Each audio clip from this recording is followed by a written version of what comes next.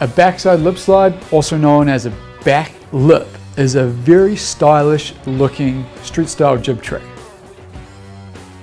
You want to be very good at frontside board slides and backside 50-50s, because a back lip is basically just a combination of these two tricks. Start out by doing backside 50-50s.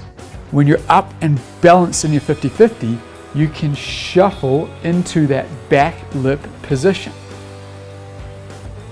When you want to get straight into the back lip onto the rail, I ollie in as if I'm going to do a 50-50, and just before I land the 50-50, I shuffle in the air. I do a shifty with my body in the air to land in that back lip position.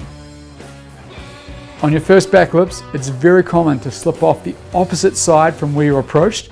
That's because that's where your momentum is going. As you get better, you'll start to catch that momentum, angling your board a little bit against the rail. These street style features are almost always downhill, so make sure that you are leaning downhill with your body weight at the same angle as the feature. This is how you'll keep your base flat with the rail. This tutorial is filmed at Whistler Blackcomb. I'm Nev Lapwood from Snowboard Addiction. Our goal is to improve your riding.